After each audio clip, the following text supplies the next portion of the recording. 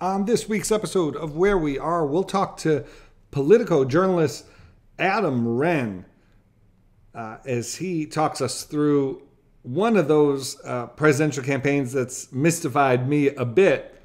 That is the campaign of Mike Pence. And so we'll hear from Adam Wren, one of the foremost authorities on all things Mike Pence. You're listening to Where We Are.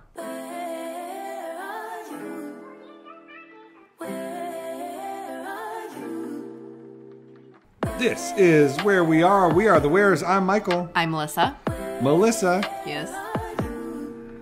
How are you doing? Doing okay. We've had a terrible twos kind of day, although honestly, I mean, not that it's ever their fault when they're two. No. But this really wasn't her fault. Our poor baby got sick. We drove all the way to Fairfax. Yeah, for a birthday party. She got sick. When we got there. And then we had to drive back. And poor baby, she was just conked out. Yeah. But, I mean, I guess the story doesn't make sense unless we actually say that she vomited all over you. Yeah, she vomited all over me. It was the first time I've ever been vomited on by my children, so I can cross that off of my bingo card. Yeah. So, but both the kids are now asleep, and you might hear a little bit of a cameo from Saoirse during our recording because she came down during the interview. Yeah. First interview that she's interrupted. Yeah. Because I only tucked her in and kissed her goodnight and sang her lullaby one time when she was expecting a repeat performance. Mm-hmm. And so she's incorrigible. Yes. Hey, Melissa, we have a great interview for this episode. Adam Wren, actually, I'm going to have you tell the people about Adam Wren. I'm just going to say I've mentioned on this podcast a number of times that I'm just a little confused about Mike Pence's run. And so I thought we should have Adam on to help us figure that out. And he does. Yeah. Yeah. So Adam is the national politics correspondent at Politico, and previously he was a national politics features correspondent for Business Insider and a contributing editor for Indianapolis Monthly. His journalism has been published in the New York Times, the Washington Post, Politico Magazine, the Daily Beast, longreads.com, and longform.org. He's a 3-time finalist for National City and Regional Magazine Association Awards, including Writer of the Year, Best Profile, and Best Feature. So he's covered Donald Trump in 2016 and 2020, as well as Pete Buttigieg in 2020. And now his focus is very much on former Vice President Mike Pence, and that's why we're here today. Yeah, and Adam's just all around fantastic guy, great reporter. Yes. Glad to be able to talk to him. Here's our interview with Adam Wren. Adam, so good to have you with us here on Where We Are. How are you doing? I'm doing great. I'm a fan of the podcast. Just finished the John Ward one while I was mowing my grass a couple of weeks ago. So, good. Thanks for having me on. Yeah, no, thank you. Yeah, really good to have you with us. And I've been wanting to have you on the show for, at least a month or so now, because if there are a few people who could help us understand the mystery, the rhyme, the reason of former Vice President Mike Pence's campaign. Just for and so that's kind of where I want to start off. It was a big lead up into this campaign. He had the book. It felt like he was really sort of trying out a message and had a platform to do it, unlike some of the other candidates. And then he announced, and I still was unclear on some key dynamics of this thing. So Adam, why is Mike Pence running for president? Well, I think to start off with, the thing that you have to know about Mike Pence is he has wanted to run for president of the United States since he was a little kid. This is like a widely documented thing about Mike Pence. Matter of fact, his hometown newspaper editor once said that Mike Pence wanted to be president practically since he popped out of the womb. That is a direct quote. So for starters, like, he wants to do this. He enjoys this. This is something he is the definition of a happy warrior. This is fun to him. He likes to talk to people. He likes to engage people. And this is something he's always wanted to do. So that's really sort of the simplest answer I can give you. Number two, I mean, he really thinks that there is a lane for him, particularly in Iowa, where 2/3 of the caucus goers, as you both well know, are evangelicals. And in many ways, he is the apotheosis of everything the Christian right has wanted in a candidate in 50 years. And yet, at the same time, he's not Donald Trump. And so I think, the Paul Weyrich quote that really stands out to me, I've been thinking about this. It was actually in my colleague's Politico Playbook newsletter a couple of days ago. But, Paul Weyrich, the religious conservative political activist, once said that he would rather have somebody who isn't one of us who thinks that he elected him rather than somebody who is one of us who thinks he did it by himself. And Pence and that quote is the latter. Yes. And Donald Trump is the former. And so you're right that there are questions about why Pence thinks he has a lane, but basically it's Iowa, his affinity for and with evangelicals, and the fact that he wants to do this. I mean, for the first time in his life, he's wealthy. He had a multi-million-dollar book deal. This is someone who has lived on a public elected official's salary for 2 or 3 decades. He, is wealthy. His kids are out of the house. He can do this. This is something that he enjoys. And so I think those two factors are why he's doing this. And how has he been approaching the Trump Pence administration, and how has he been approaching the fact that he's running against the guy that he, kind of infamously was, I mean, every running mate obviously is supporting the top of the ticket, but Pence in very difficult moments, seemingly against his wife's judgment, defended and advocated for Donald Trump to evangelicals. And now he's running, sort of counting on evangelicals, saying, take me over the guy I told you 8 years ago was the one who should be president. How is he dealing with some of those, that tangled web? Yeah, you're exactly right. McKay Coppins, the great Atlantic writer, wrote that Mike Pence created a permission structure for evangelicals to back Trump. And now he's sort of at the mercy of that permission structure that he created, where Trump's most devout followers and supporters do not like Mike Pence, basically because of what he did on January the 6th. And so, Pence has handled this really, in a fascinating and unexpected way. He had a reputation during the Trump years as someone who kowtowed to Trump, someone who, was very solicitous to him, did whatever he wanted him to do. And then at his announcement speech in Iowa, he comes out with a pretty fiery announcement speech where he berates Trump, says that Trump has walked away from the cause of life when it comes to abortion rights, says that Trump, is wrong on foreign policy. And for Mike Pence, in a lot of ways, history sort of starts on January 6th. We don't really hear a lot of his disagreements with Trump in the 4 years prior to January 6th, which I'm fascinated. That's one of the key things that I'm going to watch. Adam. Me too. Yeah.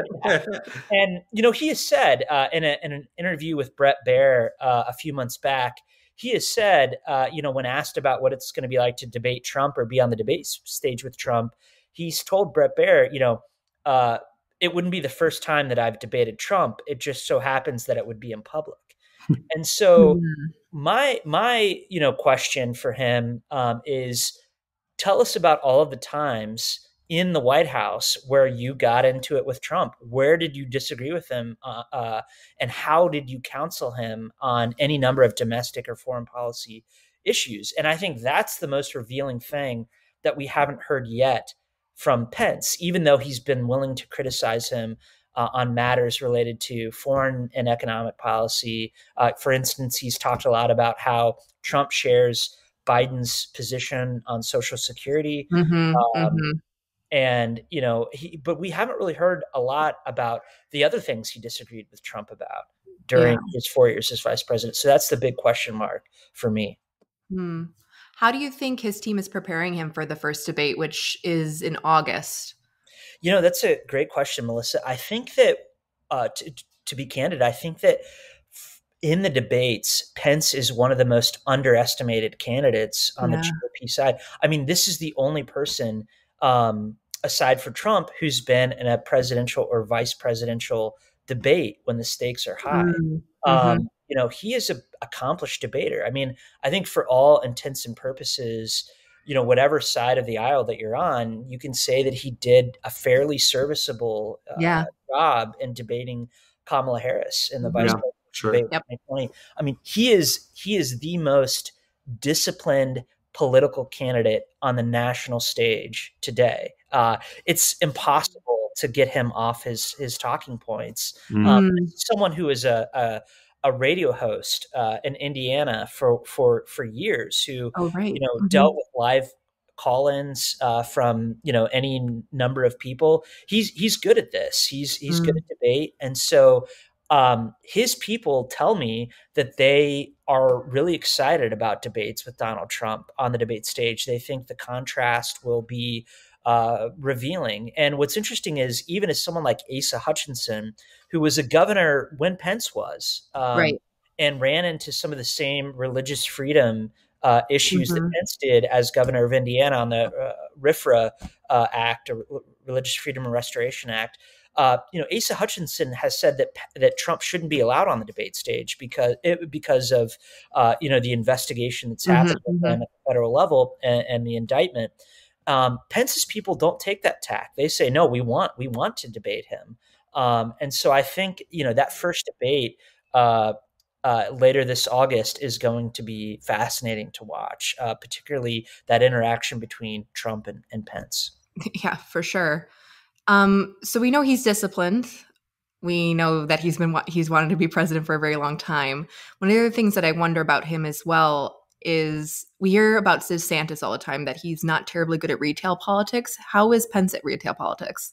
That's another fascinating contrast. I was with him in Iowa a few weeks back, the day after he announced at a pizza ranch. There are about 71 pizza ranches in Iowa, and his plan is to visit as many as possible and meeting with voters. He's actually, when you saw him in the vice presidential era, when he served Trump, he had this very stiff demeanor, dour, serious. But when you talk to people who know him, they say that is sort of the outlier, Pence, that really Pence is this nice person, funny, apparently a good sense of humor. I've seen it up close a few times. He's actually a really good retail campaigner in a way that DeSantis isn't. He likes being with people. He has a really, pastorly effect when he's with people, will put his hand on their shoulder. I watched him once in Iowa about a month ago, where he was working a room of Moms for Liberty members, the group that advocates for education, liberty for their students, parental rights activists.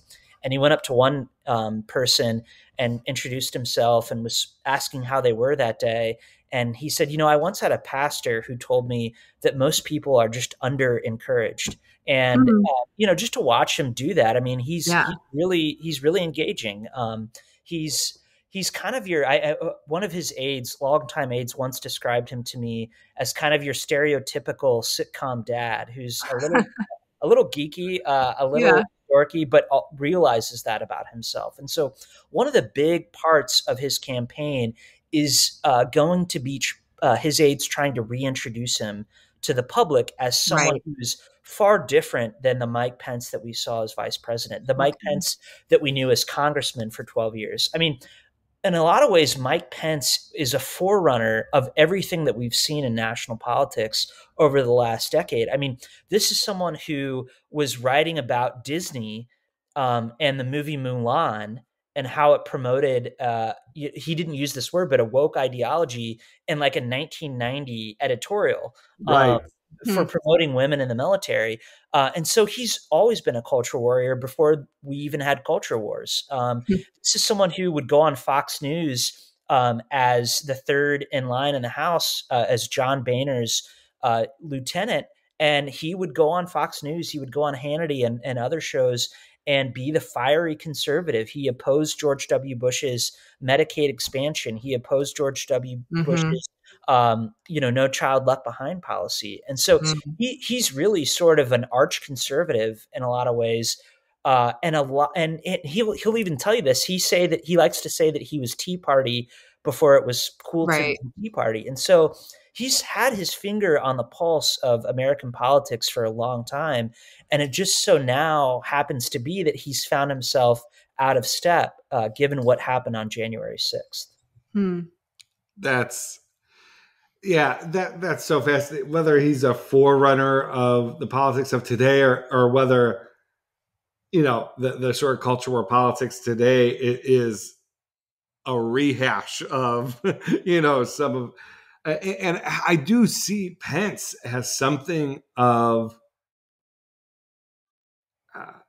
a rehash. I mean, he was the Family Research Council's guy in the mid 2000s. Do you sense that? There's? Do they think that that's what Iowa evangelicals are looking for, and that is going to like win them back from Trump, or does Pence have something up his sleeve? Do you see Pence doing anything sort of out of step with the Pence that we knew as congressman? I don't. I think in a lot of ways he's trying to remind people of his record as a congressman. And he wants to talk about that in some ways almost more than his record as vice president. Even though in his announcement speech and other parts of his campaign, he said that he's proud of the Trump-Pence record.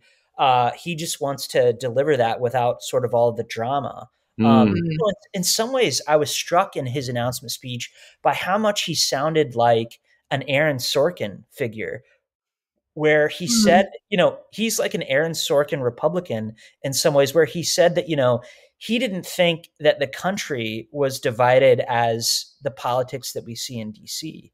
And I thought that was an interesting reading of the room, because that's not my sense at all of where people are at.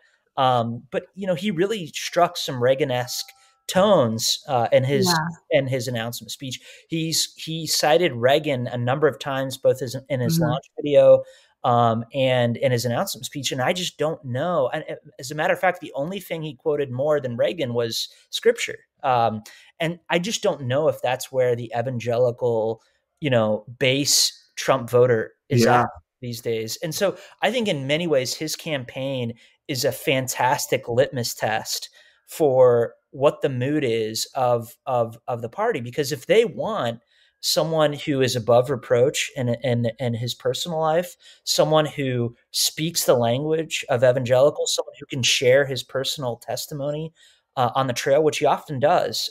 He came to faith at a Christian music concert outside of Asbury in Kentucky back in the 70s. If they want someone like that, he is everything that, I grew up in the Christian, right movement, and everything I learned about what a president should be, that's who Mike Pence is.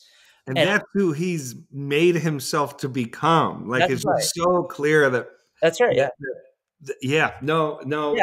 I mean, this is someone who grew up as a Catholic in an Irish Catholic family, and, converted, right around the time where evangelicals started to really gain a foothold in politics.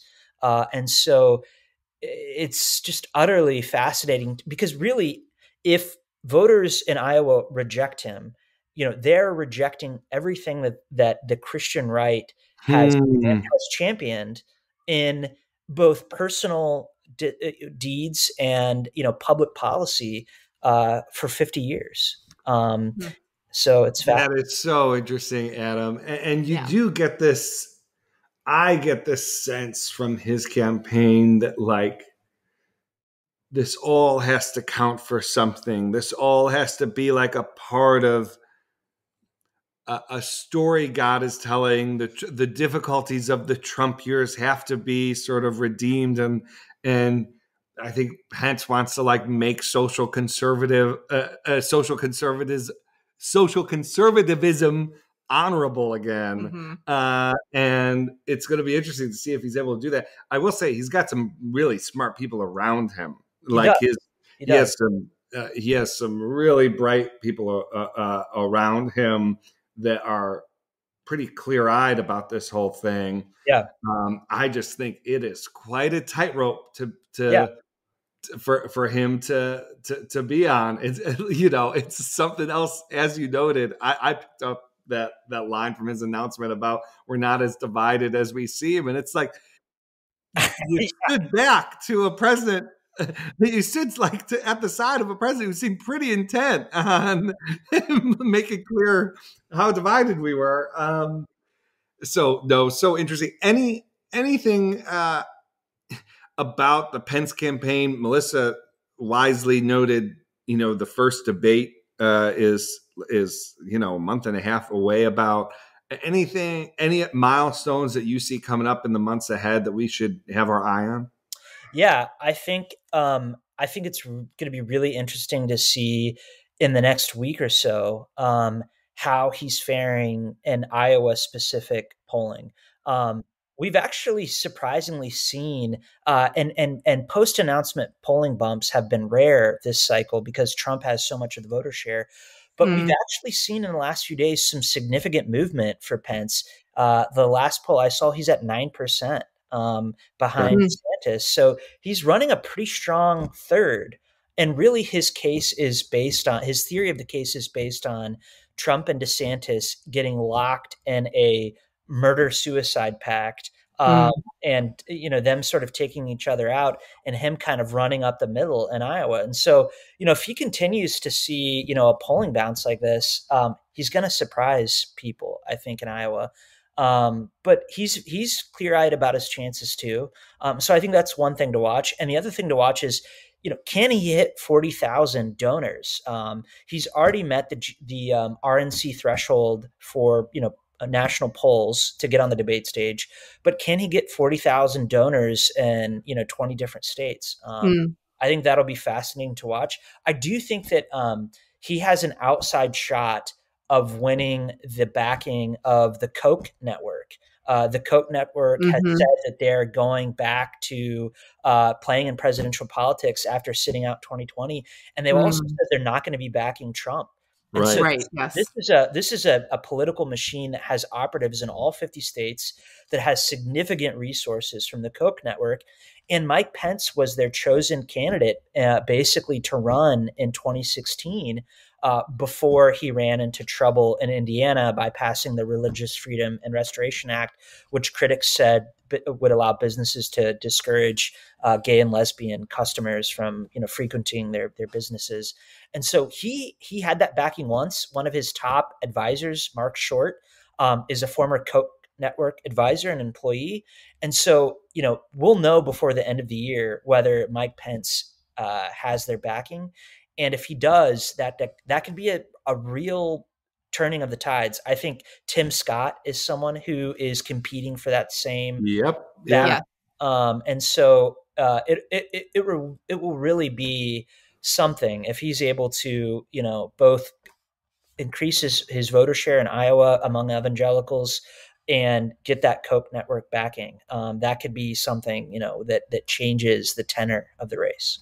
Yeah. In previous episodes, I've talked about the fact that this race has a number of sort of primaries within the primary, and one of them is between Scott and Haley. You just can't see both of them going to South Carolina. They're not going to risk getting trounced in their own state. It is so. One thing that could be very significant for Pence is, I think Haley is going to perform less well among social conservatives than Scott.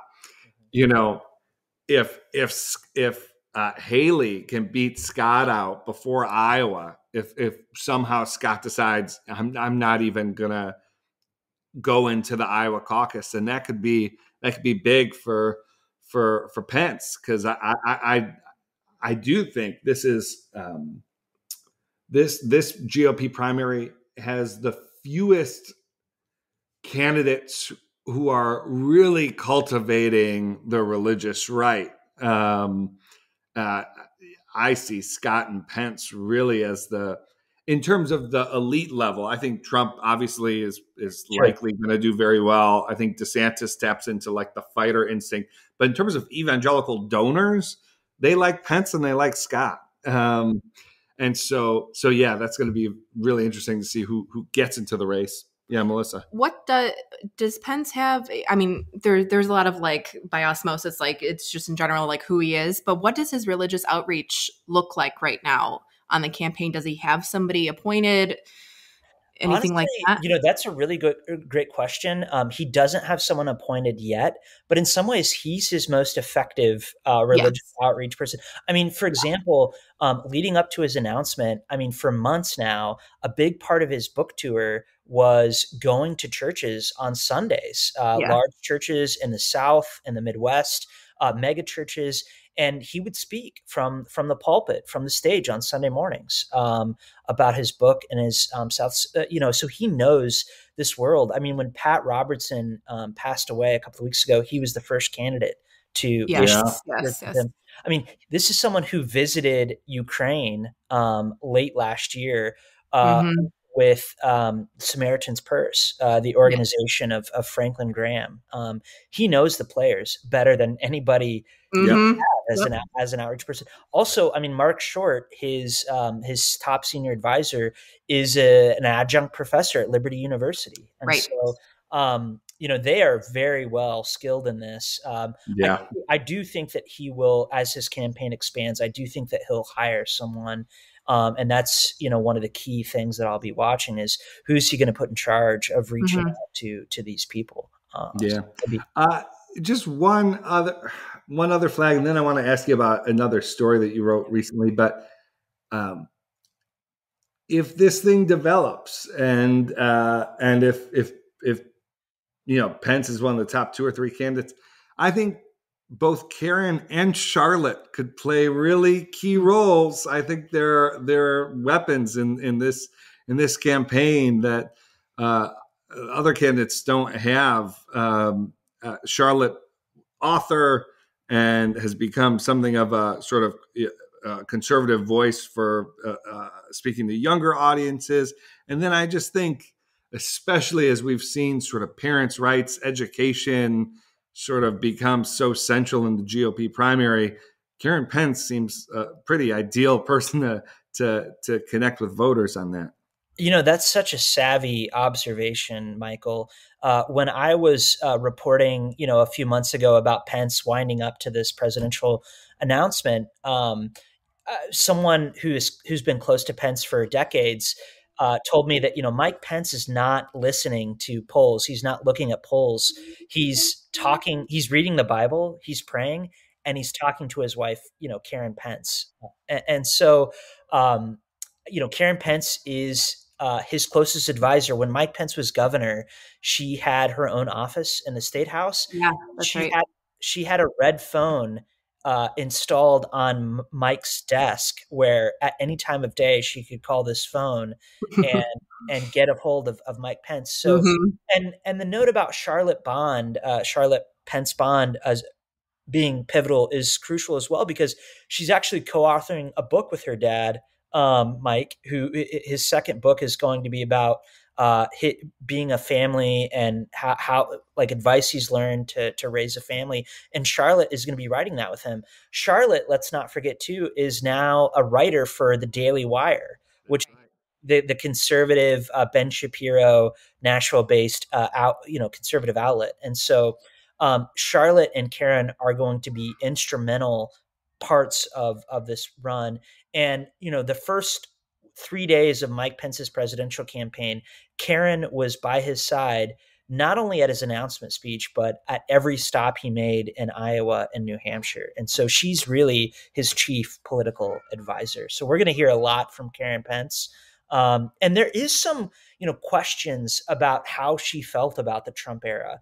A number of books documenting the Trump era had this, infamous scene with Karen Pence that, Pence folks deny ever happened, but basically, Karen was ashen faced, the story goes, when Pence won the vice presidency alongside Trump, and she said, "You got what you wanted, Mike. You got what you wanted." And she was also, said to be very disheartened by the Access Hollywood video, and was almost allergic to Trump for a number of years. And so, where she really is today and where she was at the time is an open, question.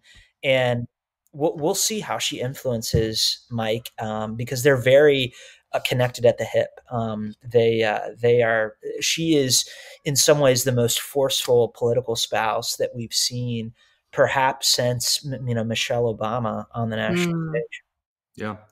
Hey, before we let you go, Adam, can't let you go without asking you about a story you wrote this last week or so on James Tallarico in Texas. You mind telling us a bit about James? I've followed him for a while, and he's someone who's caught my interest before, but I had not seen such an extensive profile until yours came out. Tell us about James. Yeah, so James Tallarico is a 34-year-old Texas state representative who is weighing whether to run statewide in Texas in the next few years.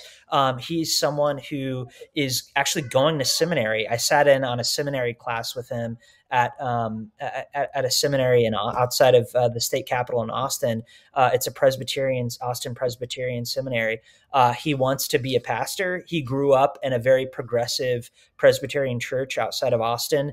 As a matter of fact, his pastor, Jim Rigsby, was someone who was fighting for gay rights in his own church and was put on trial by the Presbyterian denomination back in the early 90s, which was, far ahead of the struggle that we've seen in the, church today.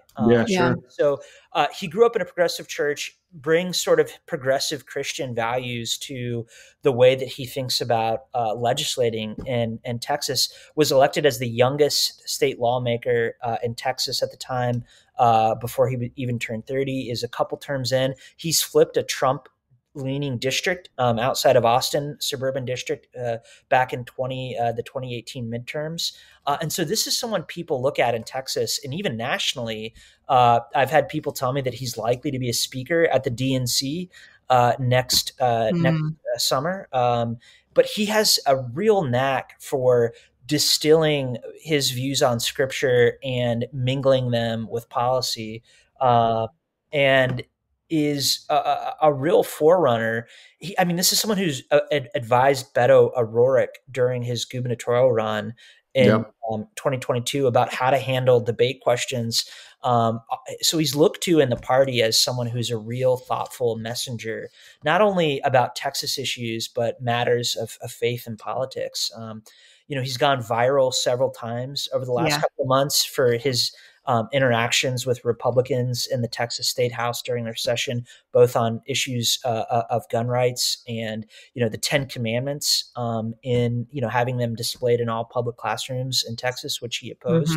And talks a lot about Christian nationalism in interesting ways. And so he's going to be someone, I think, who we're going to see have an impact on politics for a long time. Yeah, definitely. Super interesting story. I think it's notable. People like James, Mallory McMorrow up in Michigan, it's not a mistake that these figures are rising, and that national Democratic strategists, there's something they like, but we'll maybe unpack that in a later episode. For now, the best you could do is read Adam's profile of James in Politico. Adam is the one to follow for many things in our politics, but I'll read him anything he writes about Pence in the weeks and months ahead. Adam, thank you so much for joining us. Great to be with you. Thanks for having me on. Thank you.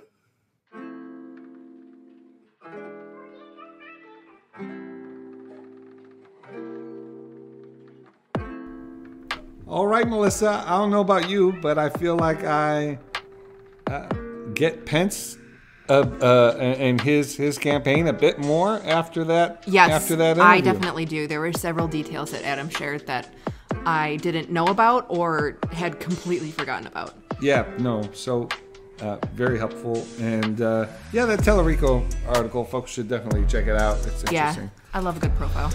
Love a good profile. All right, well, folks, that's all we have for you for this week's episode of Where We Are. As always, would love for you to leave a review. Let people know you listen to the podcast. I'll be back for the Morning 5 this week. I was... travel just caught up with me. I missed a few episodes last week. Although I am thinking, Melissa, I can't do that because now our listeners are trained to think that I've broken a bone, that there's something seriously wrong. It's like I should put out a little 10-second pod just saying, he's okay, people. Yes. But, yeah, it was just, I was on the West Coast. It was crazy. You're in Colorado and then California. Yeah, but I'll be back. I'll be back for the Morning 5 this week. Until then, you've been listening to Where We Are. Bye.